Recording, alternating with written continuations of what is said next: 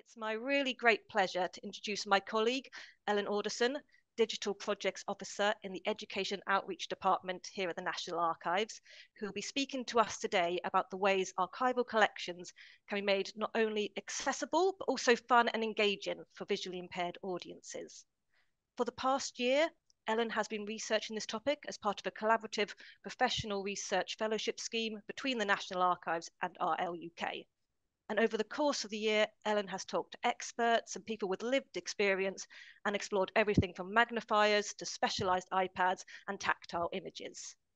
In this presentation, Ellen will share with us what she has learned so far when it comes to meeting the needs of blind and visually impaired audiences, and how she has practically implemented these learnings to expand the reach and accessibility of the National Archives collections and offerings. And so without further ado, I'm really excited to pass over to Ellen, who will now begin her talk. Hi everyone, my name is Ellen Oredsson. I am Digital Projects Officer within the Education and Outreach Department at the National Archives in London. And today I'm going to present about a research project I'm just about to complete as part of the collaborative professional fellowship scheme with the National Archives and RLUK. So I'm going to start by just talking a little bit about the Education and Outreach Department that I'm part of at the National Archives. So we produce and deliver educational resources, experiences, and workshops both on-site and online aimed at educators, students, young people, and community groups. And a key driving force behind our work is to take the historical holdings of the National Archives, which consists of about 1,000 years of government records, and use them to teach our audiences about history. So to do this, we have to find different ways of making these archival documents engaging and understandable for a really broad range of audiences. And on the screen, you can see some examples of different ways that members of my team do this. So workshops, outreach activities, and online resources. So one audience group that we have had less experience with, and that I have had less experience with, is blind and visually impaired audiences. And that's why I submitted this project to the fellowship scheme. And for those who are not familiar with the scheme, it's a year-long research project. So I've spent a year researching this under the mentorship of Eleonora Gandolfi and Anna Vass. And the question that my project has been guided by is, how do we make archives not just like technically accessible, but also fun and engaging for visually impaired audiences? So as someone who is working in the online team, I have been aware of the technical accessibility requirements that we have to follow, but I wanted to go beyond this kind of checklist to see how we could more directly address and understand the needs of this audience group. So on the slide, you can see some questions that I went into this project asking. So, how do we better understand these audiences' needs? How can we go beyond just meeting requirements? And what opportunities can this increased level of understanding give us? And some outcomes from the project, including the creation of a workshop for blind and visually impaired students. And I'm going to go into a bit more detail about that later on in the presentation. But I just wanted to start with talking a bit about why I wanted to pursue this particular project on top of the kind of inherent value in addressing the needs of everyone who visits us. And the first reason is because of one of our organizational aims, which is to be the inclusive archive. It's part of our stated goals as National Archives to be available for every person that we serve, and that everyone has a right to access what we hold and to experience us through what we do. So on top of that, there are some legal requirements, of course, that we have to abide by. And I know that there are people from around the world who are watching. So, there will be different legal requirements for this in different countries. But for us, it is the Public Sector Bodies Accessibility Regulations from 2018, which builds on the 2010 Equality Act. And this, for example, requires us to adhere to WCAG 2.2 AA standards, which is a really technical term, but essentially this is kind of the base level of web accessibility requirements that can be found online. Happy to answer questions about that afterwards, but I won't go into too much detail now. And then finally, there is the kind of statistical background of this audience group that highlights how important it is to address it. So in the UK, over 2 million people live with sight loss, and 20% will live with sight loss in their lifetime. And then for my department, specifically the school audience, there are over 25,000 children with visually impairment in the UK, age 0 to 16, and then an additional 15,000 age 17 to 25. And behind these numbers, of course, is also studies collected by the Royal National Institute of the Blind that show that children who are visually impaired have lower educational attainment than children without a special educational need.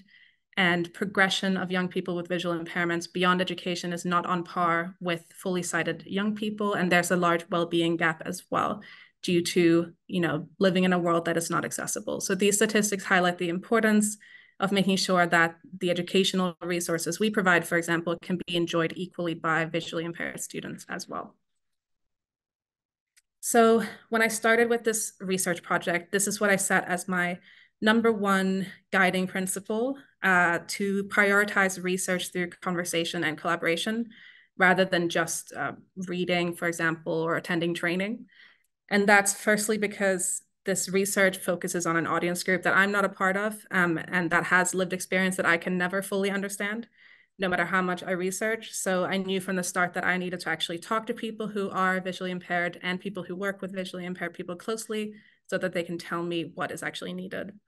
And the second reason that you might discover as I go along is that this field of accessibility relies heavily on a lot of different technologies that are designed to improve accessibility.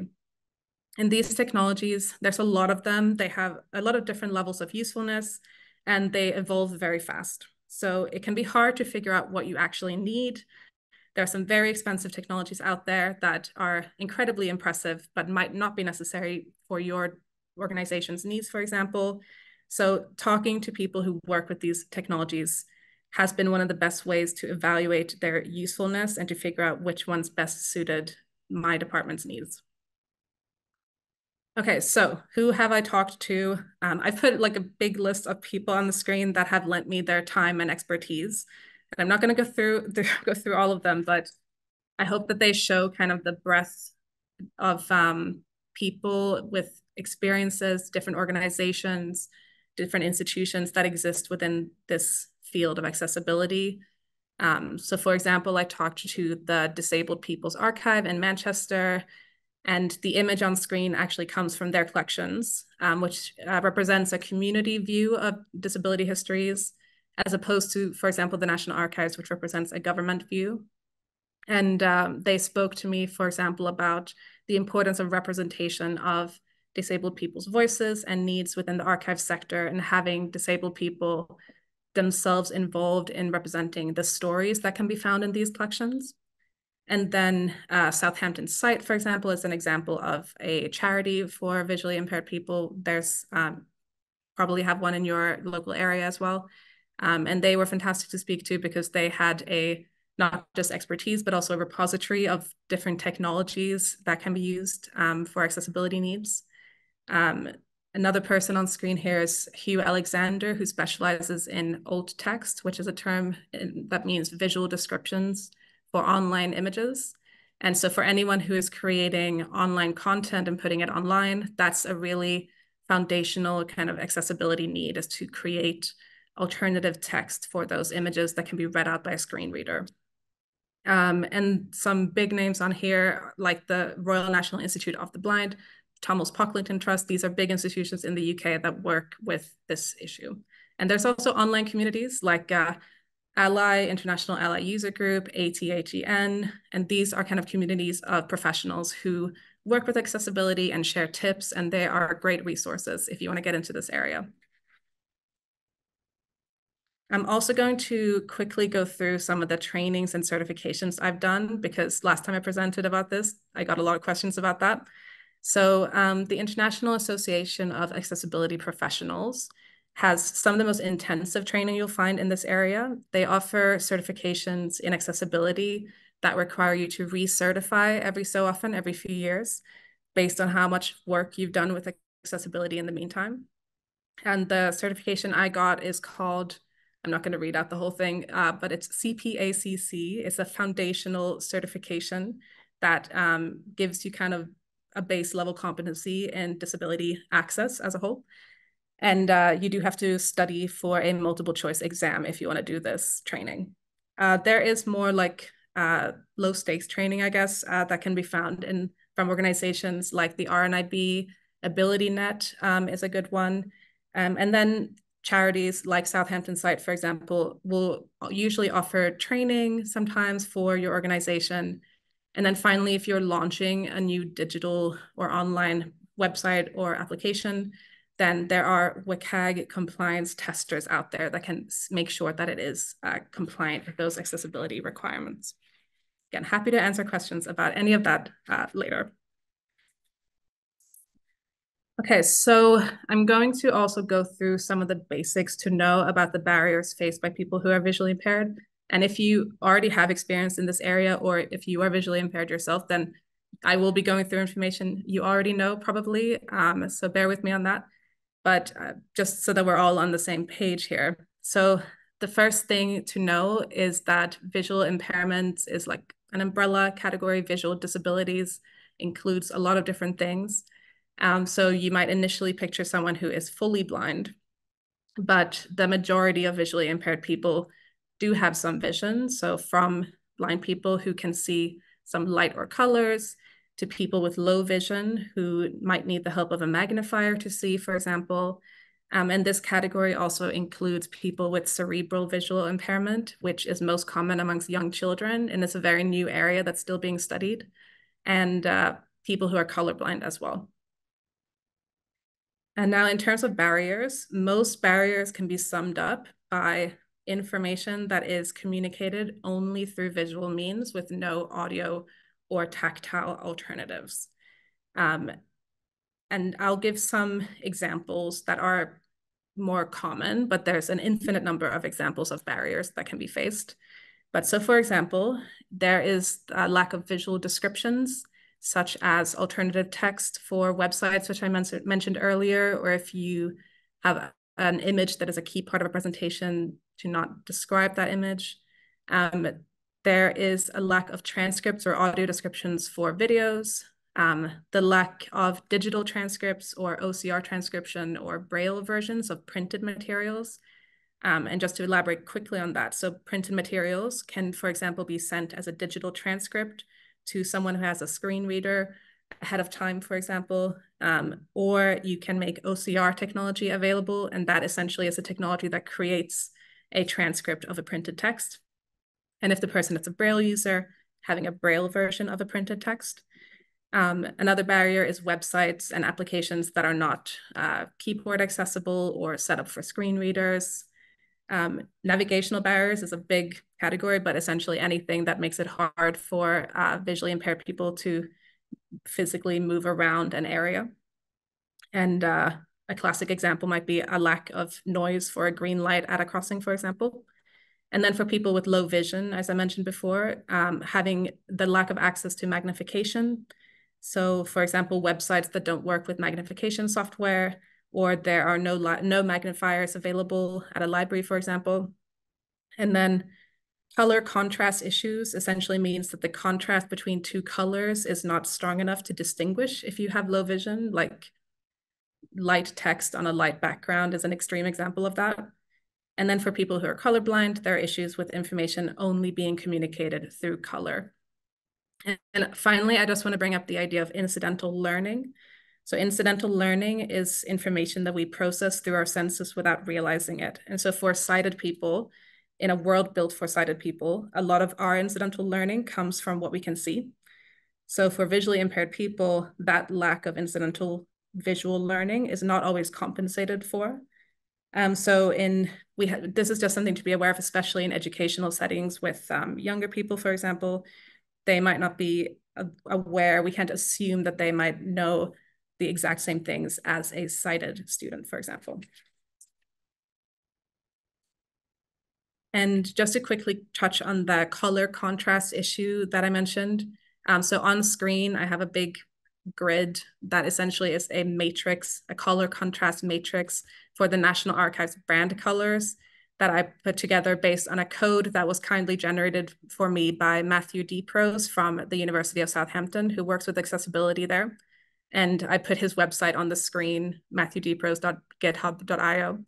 And if you want to make sure that the color contrast of your text and the background color that the text is on passes accessibility standards, I recommend the website whocanuse.com.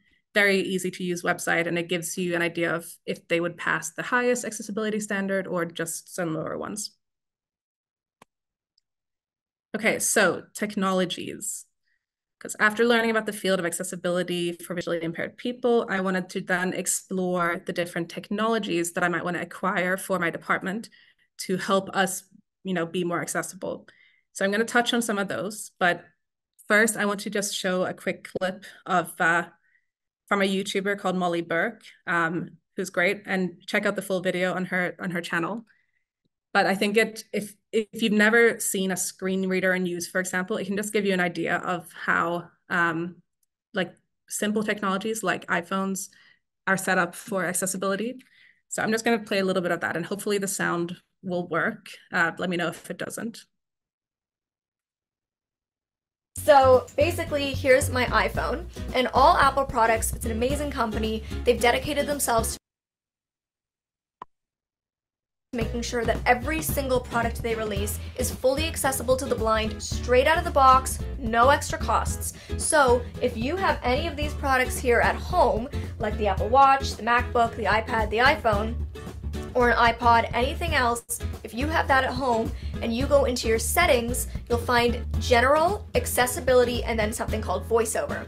Don't turn voiceover on unless you've looked up how to turn it off. Although actually, I think now you can do it with Siri. So I think if you have Siri, you can actually say Siri turn on voiceover or Siri turn off voiceover, and it'll do it for you. So you can kind of like play around with it too at home and check out how you can do things, but I'll just give you a quick show. So of course this is the rose gold and white iPhone 6S. I love it. And so I just have the finger.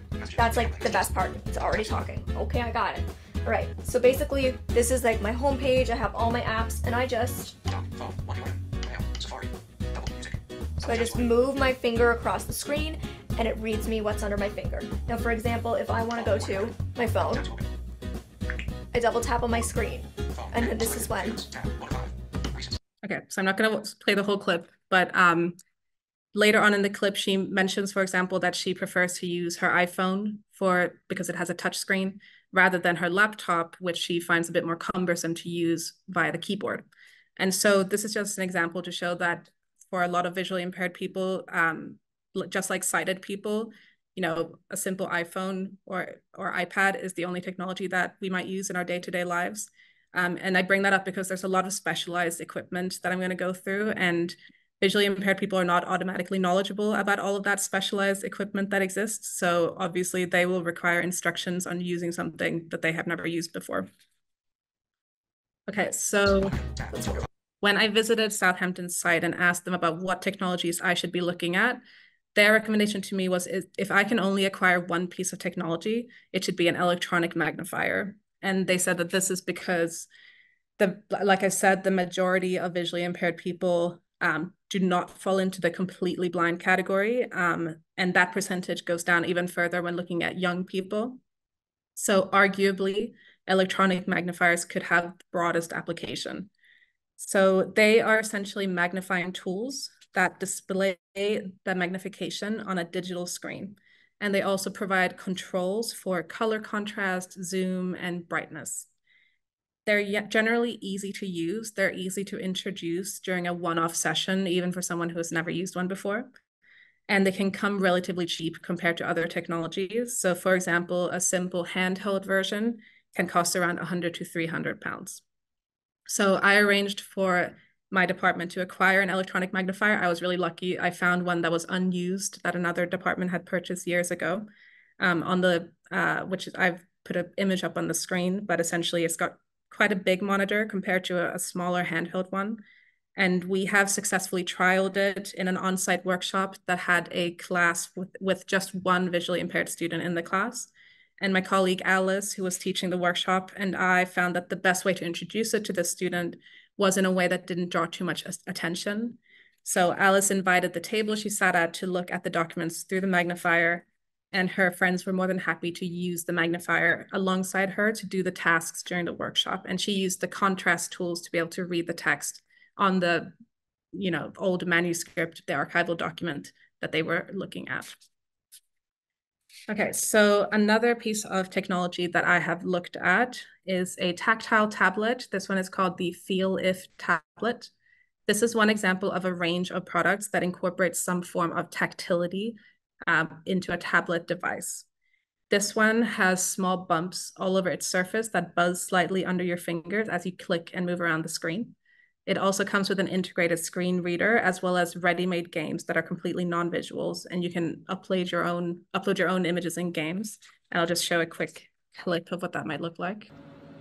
Spain, France, Germany, Belgium, United Kingdom. Yeah, so hopefully the sound worked, but basically someone moving their finger across a map and it reads out the different countries as they go over it. And this is really, really impressive technology. What I found was that the downside of this tech is that it's very expensive. So it's difficult to incorporate for just one single visually impaired student in a class as compared to the electronic magnifier, which was much easier. And it was too expensive for us to get one each for a whole class of visually impaired students. But it's very good to be aware that it exists because it has a lot of potential exciting uses. So finally, I explored the world of tactile images and models. You probably have seen tactile models around, like smaller versions of large objects. So you might have visited a building that has a smaller version of the building inside that you can feel what the building looks like. And tactile paving is, I haven't looked too much into this because it's more exhibition design, but which it's essentially flooring that includes tactile features to make it easier to navigate via cane. I visited the Wellcome Collection did this in their recent exhibition, Milk. I was shown around that exhibition. And then finally, tactile images. Now, this is what what kind of caught my attention the most because most of our archival records are two-dimensional. So tactile images essentially take two-dimensional images and make them touchable. And they have a very long history. So I put an image on the left here of a tactile map of the United Kingdom in our collection that came from an asylum for the blind in 1839. They're very old. And this map might not be as useful as the tactile images we have today. So I put on the right a tactile image of one of our documents showing the destruction left by the Great Fire of London by George Rhodes. And I'm going to touch on him in a sec. But yeah, there's an art to tactile images. So they cannot just be one-to-one reproductions of a two-dimensional image. They need to be modified and simplified to be readable for someone touching it. And if you're interested in this, there are organizations that you can pay to produce tactile images, such as the RNIB, or you can even acquire actually a specialized printer and paper and software, and you can produce them yourself. This is like an example of software that can produce tactile images. Okay, so this brings me to the final part of my presentation.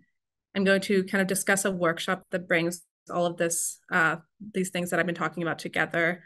And unfortunately, I can't tell you how the actual workshop went because it's not happening until Monday, the 18th of March. But it will be a totally new experiment for us. So it'll be very exciting to see how it goes. So it's an all-day workshop for a group of visually impaired students coming down from New College, Worcester, which is a specialist school. And it will be about 12 students from year 8 and 9, and 70% of them will be Braille users. And the workshop will introduce them to 4 different stories from our collection that align with what they're learning at school. And they will be introduced first to a tactile version of the document. Then they will receive a mystery bag of sensory items that evoke the subject matter of the document, like sound items, smell items, items that you can feel. Then they're going to get context for the document using sheets that we're going to have in both large print and in Braille. Then they will get to touch the actual document that they've been studying, and they'll do a presentation about the document that they've become specialists on. And then finally, they're going to get to touch original documents that were touched by Henry VIII and Elizabeth I. And so this workshop has really been an exercise in collaboration. So here are the external parties that are involved in preparing this workshop. And it's really based on a collaboration I formed with George Rhodes, who is Digital Accessibility Team Lead at the University of Westminster and is completing a PhD on 3D printed tactile images. And his research focuses on how tactile images can be improved further and be easier to produce and to read. And so as part of our collaboration, he's producing tactile versions of 5 of our documents that will be used during the workshop and then be placed on our website for anyone with a 3D printer to download and use.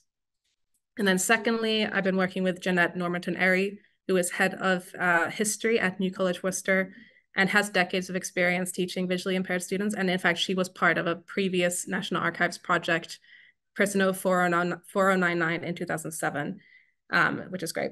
And she has been organizing for her students to come down, obviously, but she's also been an invaluable help in giving feedback on the models as well. And then finally, Kate Elizabeth Antolak is a teacher who is both experienced in teaching at mainstream schools and visually impaired schools, and she has lived experience as she is blind herself and a Braille user as well. So we have been lucky enough to have her come on board as a consultant for us, which has been really invaluable in helping us prepare for the workshop. And then I have to mention the people internally who are involved, because I'm definitely not the only one who has been preparing this. So Hannah Carter, education manager, will be delivering the workshop, and Rachel Hillman has been preparing that workshop together with Hannah. Claire Horry, my line manager, has also been working with me on this collaboration from the start. And Elspeth McGregor has supported us. And then Alice Middlemiss, and I think also her colleague Ellie Quick, will be giving a repository tour, taking the students through our repositories before the workshop. And then Natalie Brown and Sarah Petter from Collection Care have helped us with some document samples that the students will be able to touch to get an idea of the archives. And also they, along with some other people from their team, Helen Mayer and Katarina Williams, have helped us do a touching assessment of the documents to see how much the students will be able to touch them. So yeah, just wanted to give everyone their due on that, because it has been an amazing collaborative experience. And I just want to show some examples of the tactile versions of these documents as well. So these are each of the documents that the students will explore. So this is a Tudor document from 1567, and the tactile version there on the right. We have this John Blank's wage slip. This one is quite interesting because it's text-based mainly. And so it'll be interesting to see how, this one was requested specifically by the school. So it'll be interesting to see how the students react to feeling the calligraphy. Then this, I love this one because it has all these tiny houses and bridges and stuff, but it's a map illustrating a land dispute in about 1450. And then this is an engraving showing the Peterloo massacre in 1819. And this is the draft form on the right. You can see the software that's being used to create that 3D printed version. Okay, so time to finish off. So just returning to the outcomes and aims of the projects, the next steps will be kind of evaluating how successful the workshop is. So we're going to have a feedback form that will be used for that evaluation and collect data throughout the workshop on how effective these tactile versions are for the students. And hopefully that workshop will then be able to be trialed with other groups of students as well. And a lot of what I've gone over here today, I'll also summarize in a toolkit that I'll be putting together for people who are working with kind of collections in archives, for example, who want to make a start in making them accessible and don't have the knowledge to know where to begin, really. And yeah, so just to end, since this is an exercise in conversation from the start, I by no means am an expert in this topic, so I want to kick off the Q&A by asking if you have any particular experiences or challenges you think would be interesting for others to hear about or for me to hear about, pop them in the chat and I will very happily read them. Yeah, thank you very much, everyone. Thank you so much, Ellen. That was such an interesting and thought-provoking talk, and it's been so wonderful to hear about your fantastic project and how well it's been progressing. So I'll open the floor to questions from the audience now. So if you've got a question for Ellen, if you could put it in the Q&A function at the bottom, and that's when I will monitor these and then we'll read them out to Ellen on your behalf. So yeah, put in the Q&A function rather than the chat. That'd be brilliant. And we've already got lots of questions for you, Ellen. So I'll get started. So the first I've got here is from Ruth Gard. So it's a question about consultants and your kind of collaborations. So she asked, did you pay consultants with lived experience who worked on this project?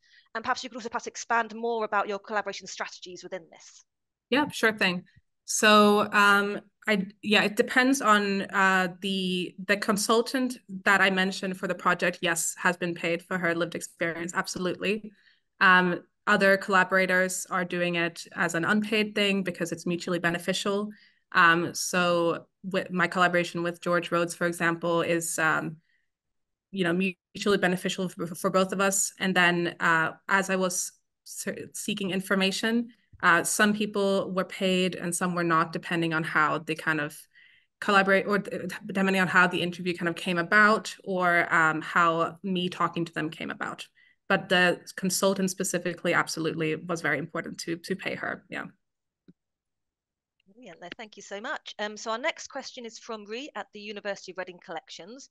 So we've got question goes, feedback from students working with our collections is that dyslexic students who rely on screen readers and other software may also share the barriers in accessing text in the archives and may benefit from digital transcriptions. So they wondered whether you'd found cases where the needs of visually impaired users might overlap with other stakeholders. I mean, absolutely. And I think one of the concepts that I was introduced to when I was first starting to look into this was that this idea of universal design, which is a kind of concept that comes up in accessibility fields sometimes, but it's the idea that instead of having something that is not accessible at the start and accessibility features are kind of added to it, then instead it's kind of broadly accessible to not just one group from the start, but to like a lot of different groups. And one of the ideas behind that is that if something is accessible for one group, then it holds benefit for people who are not maybe directly part of that group. And that can be people who have disability needs that overlap, like definitely people who have dyslexia. And this is not something that I researched heavily during this time, but I have definitely heard that screen readers, for example, are one of the tools used by people with dyslexia. But also people who don't have a disability need or an access need can also, benefit from making something that is accessible. So I think the idea of changing accessibility from being something that we have to kind of force or we have to add, instead of it's like a feature and it's an opportunity. Yeah. Brilliant. So now I've got a question from Rachel Brown, who asks, is it expensive to obtain tactile images of documents? Well, as I mentioned, we are not paying for these ones, very luckily, because we formed this collaboration. The RNIB, and actually, Sarah, you have sourced tactile images from the RNIB before, so you're probably better to answer this question, actually. Yeah, I mean, in my past life, I worked with the National Trust and saw some tactile images from the RNIB, which they do have a cost attached, but definitely if you're in the UK, they were very open to collaboration, to talking about your own budgets and your own needs. So I found them really useful to fit in within my own project budget and working around the small pot of money that I had, getting the most out of it. So it is an expensive, definitely a worthwhile investment. And the people I worked with were extremely accommodating with my small budget and really produced really fantastic results. So thanks, Ellen. Double on that. So I've got another question from Ree from the University of Reading Collections. So they ask, did you explore OCR and audio transcriptions at all in your work? So I didn't get a chance to look into this too much. I only had a year, unfortunately. So I was kind of really trying to focus on technologies that I saw would be like very readily integratable. But I really do want to explore OCR technology a bit more. And the university mentors that I had, especially Eleonora Gandolfi, I know she has a lot of experience with OCR technology. So I can't give you too much personal experience with that, unfortunately. I haven't used it ever. So yeah, I just know that it exists. I know it's very helpful, but yeah, can't give any personal experience with OCR technology. Yeah. Great, thank you. Then we've got a question from Erin Delaney, who goes, in terms of producing a 3D printed tactile version of a document, how does producing the design for the 3D printed piece actually work? So does someone have to design it, or can software be used to generate it from the original image? And what kind of role is involved in designing this? I.e., is there a graphic designer needed to be on board for this? Graphic designer does not need to be on board. And I have not been producing these 3D printed images myself. So George would be much better at answering this question, but he does do both designing and kind of generating. So I know that he starts with an automatically generated image, but that cannot stop there. Like, first of all, it needs to be smoothed out. Like, when you first generate it, it can be very jagged, very like the textures are not great. And I know he does so much work in simplifying the image, making it readable. And we had like a really long session with Jeanette from New College Worcester, where we basically went through each model, and she was like, they won't be able to understand what that is. They will be able to understand that. So, and we still don't know how efficient these will be because we still haven't done the workshop yet. But yeah, so it's not just an automatically generated thing. It does require a lot of work, and you need to really think about, what do you want to communicate with this image? Because what you want them to learn about it, what you want them to take in about it, that will change how you design it.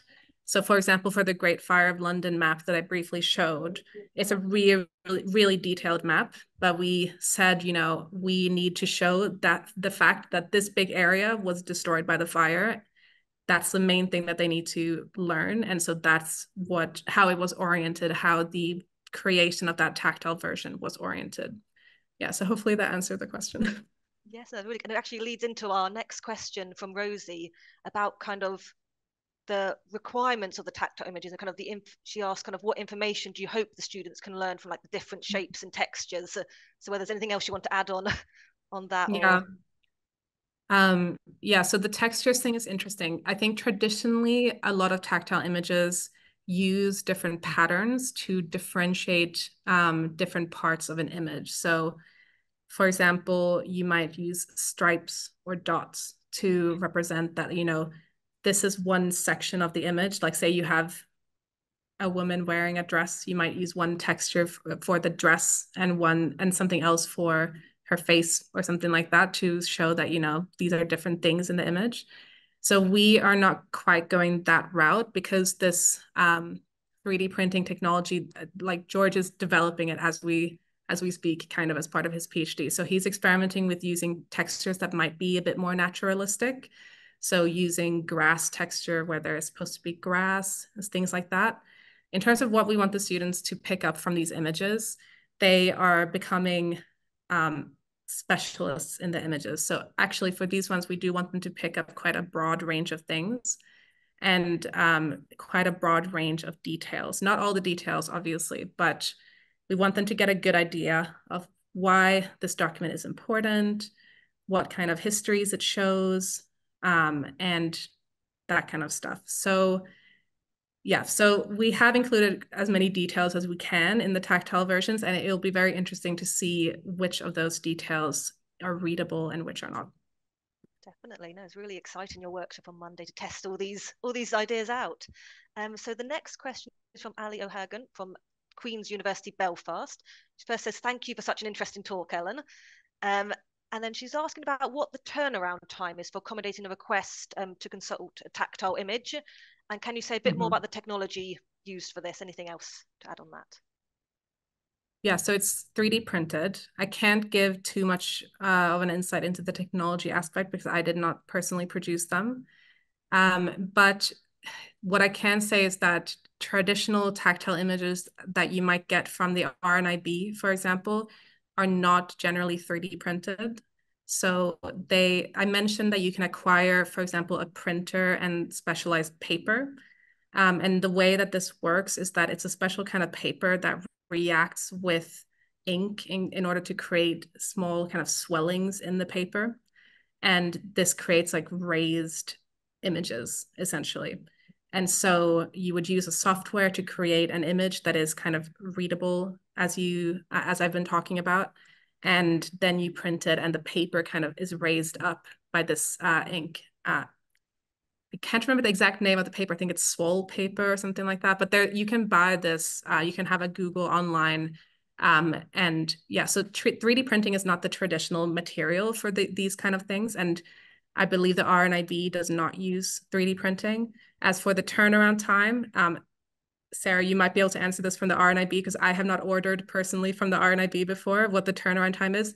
For me, definitely, I would give it at least a couple of months if you can, just to prepare like the design to make sure that it is, that for me, that is what we needed. Yeah. Yeah, I would say from my experience, it was the design in time that took up the most time, kind of sending off we had photographs, come back as accessible images, and then talking a lot of that. And then the actual printing time was quite quick, but the designing did take exactly. at least a nice month. Brilliant. Yeah. No, it's just that if you have a printer that you have actually acquired for your organization, the printing would, I don't think it would take long at all. Like, I think it would be immediate. That would be really good to have. So the next question is from Lara Moon, who asks, are there any free technologies you would recommend for them to look into providing, as they have very limited resources? Yeah, I mean, I don't know exactly where you're at in your kind of accessibility journey. So I would probably start by looking at how accessible your kind of digital content already is. Like, I would always recommend that if you want to make things accessible, the first thing you can do is to make sure that those base level requirements are already met. So things like being able to produce good alternative text, things like testing your website with a screen reader. Like, screen readers come built into basically any technology that we have. So like the Microsoft one is called Narrator, for example. Those kind of things are completely free and they're super easy to do.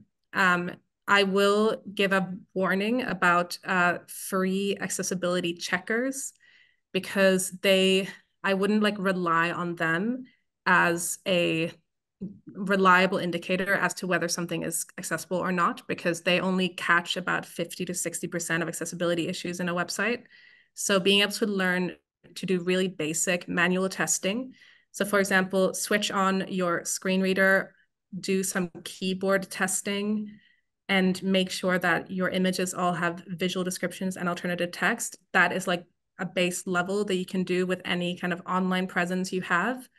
And in terms of on-site things, if you don't have the money to do like an electronic magnifier, you can have magnifying glasses. They're not free, but they are much cheaper. You can kind of look at how your offerings are structured. Like, how are your workshops structured? Are they built from the ground up for a sighted audience? And if so, how can you kind of change that around? It is really difficult when things are built as not accessible from the ground up and adding accessibility features onto them. But yeah, I think those are the kind of very base level free things that you can do immediately. I know I didn't mention any technologies. There are not, I wouldn't say there's like a free technology out there that I would like really recommend, but a lot of the stuff you can do now are free. And it's just about like basic, learning very basic stuff. Yeah. Thank you. That's really, really practical advice there. So our next question is from Florence, who wants to hear more about the conservation testing that you mentioned. They're interested particularly in hearing about the non-specially created original archive items users were invited or are going to be invited to explore by touch, and the considerations there, as this is more achievable for some archives who can't afford to get tactile images produced. So perhaps if you want to talk a little bit about that. So sorry, the question was about the archival materials? Yes, basically about the conservation testing that happened this morning, actually, and about kind of how archives who can't afford tactile images, kind of the ways you approached involved in collection care, in testing archival materials and getting that safe touch for those archives and anyone out there who can't afford to commission tactile images when they want to do these types of workshops. I mean, I'm very lucky to have a very enthusiastic collection care department that Sarah is part of, who are very open to kind of, you know, allowing things to be touched more by visually impaired audiences, for example. And Sarah, you are the one who actually was part of doing the assessment from collection cares. I don't know if you want to add something before I kind of continue on answering this. Yeah, I mean, I would say the assessment kind of came about because working with Ellen, being an archive, obviously, our documents are handled by the reading room users, but it's that repetitive touch that can cause damage to our archival documents. And we usually don't recommend touch on kind of media, so text, kind of painted surfaces, anything that's a bit more vulnerable, we recommend that it's not touch.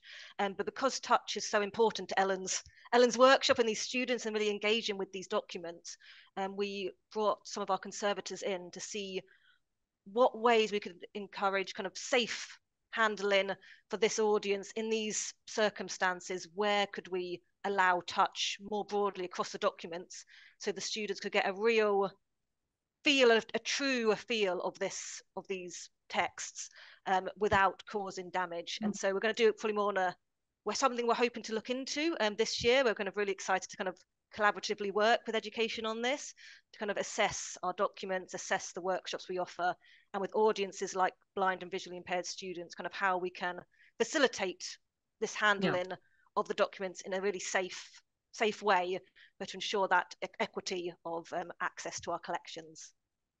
Yeah, and just to add to that as well, if you want to engage visually impaired audiences and you can't do like actual tactile objects, and if most of your objects are two-dimensional, there's still things to feel about those objects that can tell you a lot about them. So like different materials, you know, that kind of thing is something that we will be highlighting for the students. So they will start the workshop by exploring different types of archival materials, and then they will actually get to feel those materials on the original documents.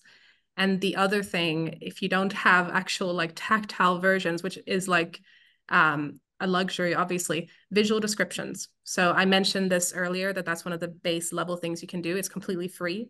There's guides out there on how to do good visual descriptions. A lot of those guides focus on alternative text that is SEO oriented. So it might be more focused on, you know, keep it within 120 characters.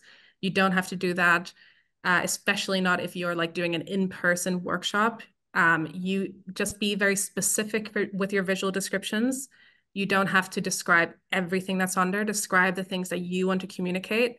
There's also guides out there. I don't have the link in my presentation, unfortunately. I'm happy to share, but there's guides out there for creating visual descriptions for complex images as well, like really detailed images or diagrams and graphs and stuff like that. So even if you don't have a tactile version, the power of a visual description, of a really good visual description, is one of the foundational kind of accessibility tools that you have in your toolbox. Brilliant. Thanks, Ellen. So we've got about 8 minutes left. So if anyone has any last minute questions, please do send them into the Q&A. I will take this opportunity to ask a question of my own for Ellen. So you mentioned in your presentation you were going to include kind of sensory materials in your workshop, and this is an area I'm really interested in, kind of especially kind of the tactile, the sounds and the smells you said you were going to include. I wondered whether you kind of could expand a bit more on this and let us know what materials you're going to have in this workshop. Yeah, sure. And sound and smell are both tools that our on-site teaching team have incorporated in their previous workshops as well. But essentially, for the sound, we have purchased these dog sound buttons that people use to speak to their dogs, but we're not using them for that. Basically, you just record some sound onto it, and then when you press the button, that sound will play. So yesterday we had great fun recording ourselves as kind of Peterloo protesters or an argument about land ownership for the map. So creating these kind of sound clues about what the document means. And then in terms of sense, we are including kind of smell pots that we're not using artificial smells because we've used those in the past and they can sometimes be a bit overpowering. So instead we're trialing using smell pots that have actual grass in them, for example, that can, get a grass smell that again will give the clue about, this document might have something to do with land or with pastures, things like that. So it'll be exciting to see how well those incorporations of sound and smell go. I will say one thing that our consultant kind of told us to really warn about was, warn about the fact that, you're going to be using sounds and smells, and also you're going to be touching certain things that you might not be prepared to touch, because that can be a bit like shocking or uncomfortable for some people. So we're definitely going to incorporate those kind of warnings. For example, in the first part of our workshop, they'll be exploring fluffy rats, soft toy rats, because that's part of the National Archives origin story. And so we definitely have to warn them about that. Otherwise, there might be some, Kate was like, they might freak out if they just feel like a fluffy rat inside this box. So yeah. Oh yes, yeah, I think you need that bit of context to get them going and be aware of the sensory sensitivities. We've got a couple of questions that have just come in, and we've got 5 minutes left, so I think we can get through them.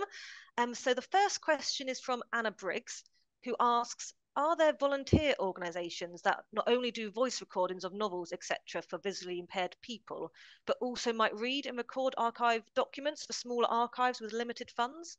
Do you know of any volunteer organisations that would do this? That would be amazing. I have never heard of that. The standard organization in the UK, at least, that does this kind of service is called Vocal Eyes. So vocal and then EYES. I think that's what they're called. They do charge.